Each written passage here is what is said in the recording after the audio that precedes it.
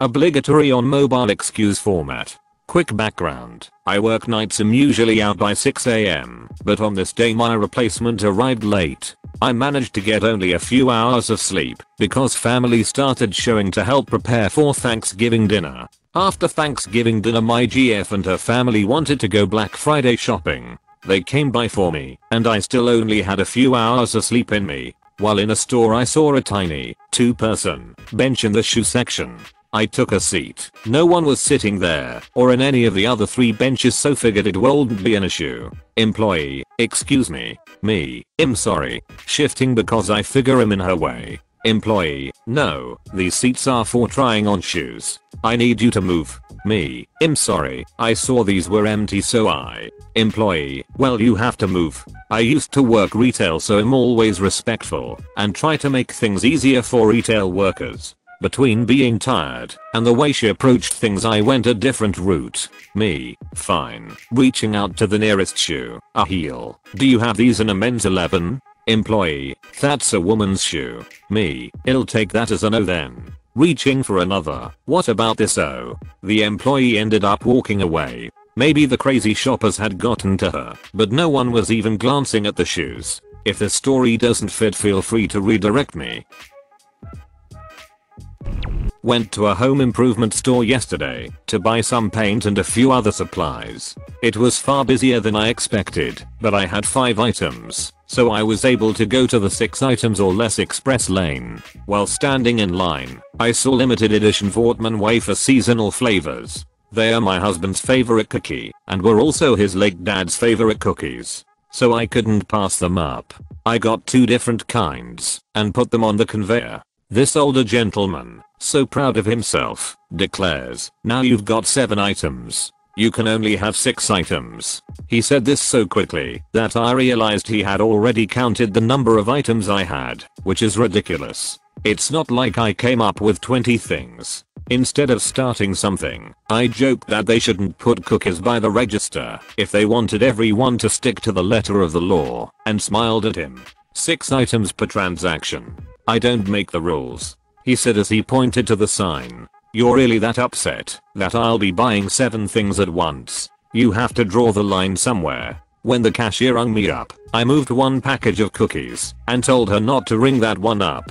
I looked back at the dude to see his self-righteous smug and gave him one right back. As soon as I was bagged up and paid, I had her ring up the other package of cookies and paid for them as well. I turned to him and said, "Thanks for keeping me honest," and walked fairly quickly to my car. I was in a lecture theater where it's laid out where the person at the end of the row has to climb or push past people to get out, and usually people will stand up and let you past, but one guy was being a duck and wouldn't get up whenever I needed to get out. The first time he said this, I awkwardly clambered over his legs to get out, so when I came back to sit in my seat I said, "Excuse me please," and the guy said the same thing, so I just said, "Guy, you gotta move," and he just shook his head. A little context, it was raining today and so the ground was very muddy, and because of this my shoes were also very muddy. So I simply said okay, and I climbed over him using one of my muddy shoes to step on his legs, and I pushed over him leaving a bunch of dirt all over his trousers where I stepped. Was probably a duck move, but I don't care, it was a good moment for me. I used to work for a government contractor that was contracted to run computer simulations at a training academy. This contractor was super strict for start times. Before we'd run a scenario, we'd have to be in our chairs and ready to go 5 minutes before the estimated start time. The first scenario didn't start until 10 minutes past 7 am, but they would give you a point for being even 1 second past 7 am for check-in. Very often, there is a line at the front gate for the security check, and train crossings operating at random times. One morning I had a train stop at the crossing for several minutes. I haul butt to try and get to work on time, and sprint through the doorway panting at 7 hours, 0 minutes and 3 seconds late, but I'm here. Unfortunately, we had a super strict and socially awkward supervisor that day who loudly declared that I was 3 seconds late and earned a point. Slightly irritated, I said, "Great, I'll be sure to deduct those 3 seconds from my time card." The online time code system only accepts time in quarter-hour increments. You'll lose 15 minutes, not 3 seconds. Great, I say. I'm going upstairs for 14 minutes to get a breakfast sandwich. I'll be back just after the first scenario begins. This effectively means someone from the group of people waiting to see if they can go home, as they schedule more people than they need to ensure we have the amount of people we need to run, would have to run the first scenario, since I won't be paid until 5 minutes after the first scenario starts. Once a scenario begins, we don't switch people around. So I got the whole first run off, which was about 48 minutes long, and the normal 30-minute break between runs, because the supervisor cared about 3 seconds. TL. Doctor, I was 3 seconds late. Manager said I won't get paid for 15 minutes due to system limitations, so I cost the company extra money, and got 1 hour paid breakfast break. Today, as you guys probably know, is Black Friday. I purchased a Nintendo DSi, and I'm pretty happy about it. However, it didn't come with a stylus. No matter, I thought. I can pick one up at Shop One as they're 99p there. I've seen them. Also, I'll use my debit card to pay as I've got no cash on me, and it was fine when I bought a 1.99 CD a few weeks ago. So I go up to the desk, ask for a stylus, and they say 99p.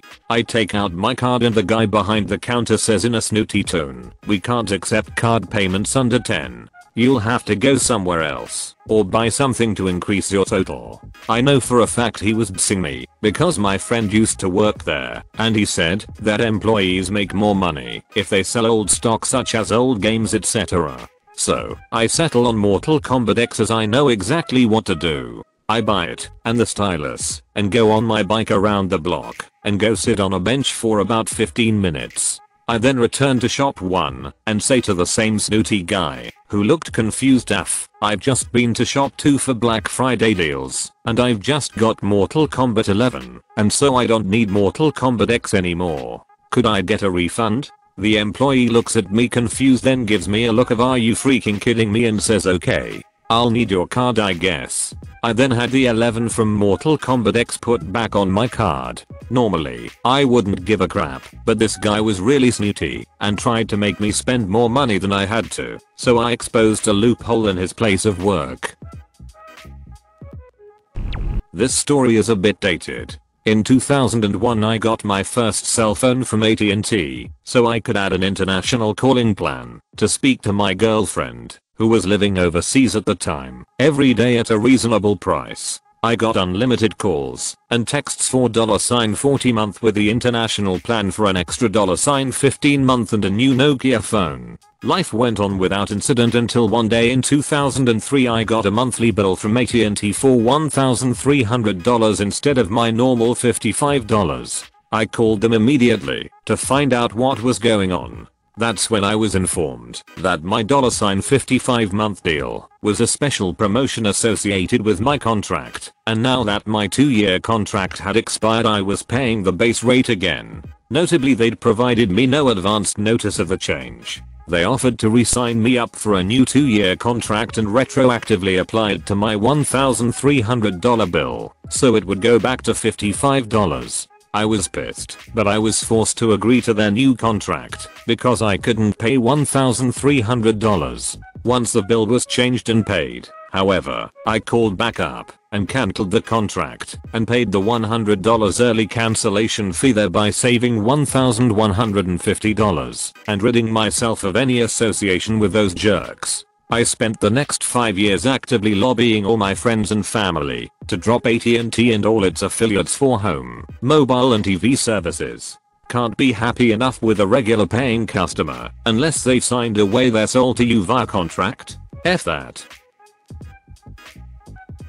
A few years ago I was a freshman in a small university. The usual history professor was the acting dean of arts, so the university hired a professor on a year-long, potentially renewable, contract to teach the courses instead. This professor had experience teaching graduate programs and you could tell they struggled with teaching History 101. But overall the first semester went without a hitch. They were pretty well liked, students were enjoying themselves and doing pretty well. However, in my department March is the crunch season. People get swamped with projects, recitals, concerts, presentations, etc. So it's not uncommon for students not to do the homework or readings. So sure enough, when March hit, one class not a single person did the homework. No one did the reading and we couldn't really do a class discussion. The professor was furious. I don't know what clicked in them, or they were just having a bad day, but in my time at schools I still haven't seen such an unprofessional display. They yelled things such as you should all be mature enough, you're not in high school anymore, yada yada yada. But one quote stuck in everyone's mind. I am not your teacher. I don't teach you, I guide your discussions and provide professional insight. I am not your teacher. Needless to say, the class paying 8k in tuition a semester was not pleased at this comment. But as the semester was ending, we bit our tongues and just waited. While the rest of the semester went by, all was fine until the class received course evaluations. For context, my university makes every class do anonymous course evaluations at the end of the semester that the university takes very seriously. As in black envelope given to the administration, the teacher doesn't even get to look at them serious. And this is where we get to the malicious compliance. While the form has many questions regarding the class, one of them stood out to us. #3. How well does this professor perform as my university's teacher? Well, most of us made some glances at each other while filling out this form. After all, they made it very clear that they were not our teacher. All the additional written comment slots were also filled with comments explaining how they made it very clear that they weren't our teacher and should not be referred to as such. Because the forms were anonymous, we never got to see or hear any reactions, but it is good to note that their contract did not get renewed for the following year. Thank you for watching. If you enjoyed this video, a like and a comment would mean a lot in YouTube's world. Share with us if you would have done things differently, and don't forget to support the original authors with an upvote. Links are in the description. Peace out, and catch you tomorrow.